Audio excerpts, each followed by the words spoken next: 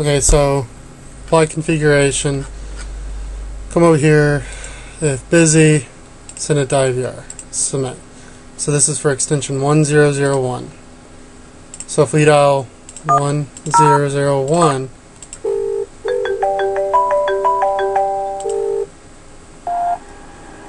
so you record. So that was what we set up for the IVR. We'll press 1, and it should send us to the voicemail. The person at extension 1002 is on the phone. Please leave your message. So you can see you customize it, everything. So many things you can do. I can't even touch on everything. Let's see. Can't stress to you enough though, the module admin. Check, download all upgrade. Download all upgrade process. There's nothing left. So if you come back over here to settings,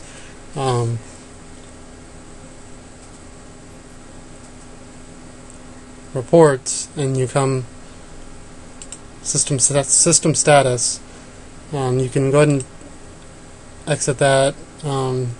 So no email address for online update check. So admin,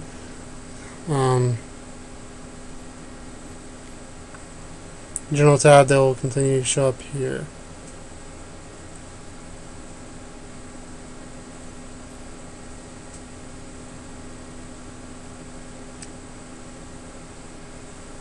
General settings, update mail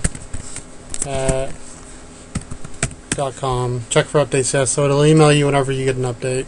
Apply configuration. Come back to reports. Go over to system status. And you have to clear it. So it won't show that anymore. That's not important. We did set that. We're not using the default password anymore. We're not using default admin anymore. We changed that. So that leaves just this right here. So if we go over here to freepbx.org, come over to community, come to forums, general help,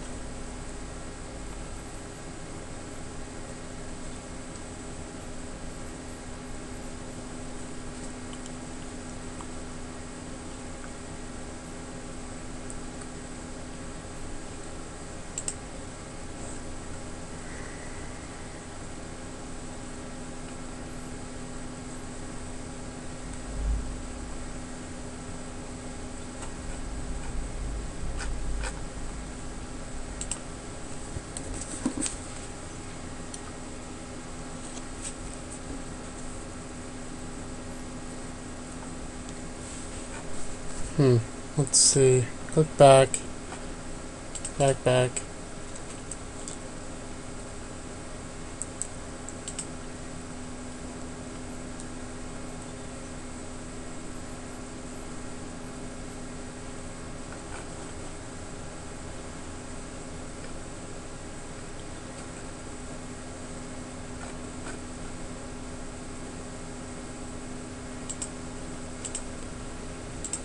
Forums.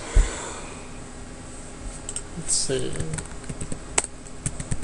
Minister FreePBX.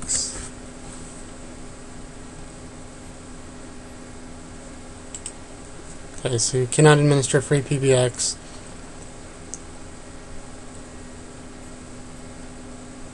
This is how you remove that system link failure.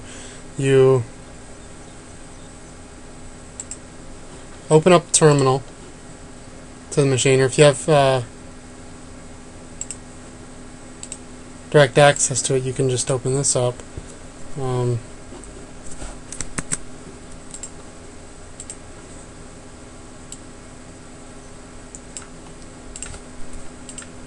in here and type in just what it says: mv/hec/asterisk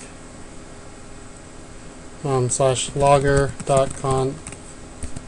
You're going to move it to etc/asterisk/logger.conf.back. Okay, so you do that. And what you're going to have to do is you're going to have to get FreePBX to somehow reload.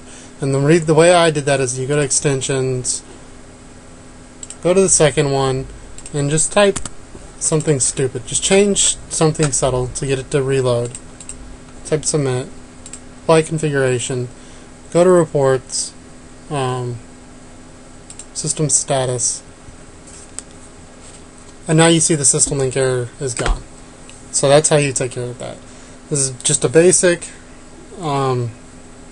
explanation of how you install CentOS 5, Asterisk, and FreePBX and get it up and running. If you have any questions or comments or anything, please, I know this is very long, tedious, but at least it gets you familiar with everything in FreePBX. I mean, if you have a good learning curve, it's not hard to do.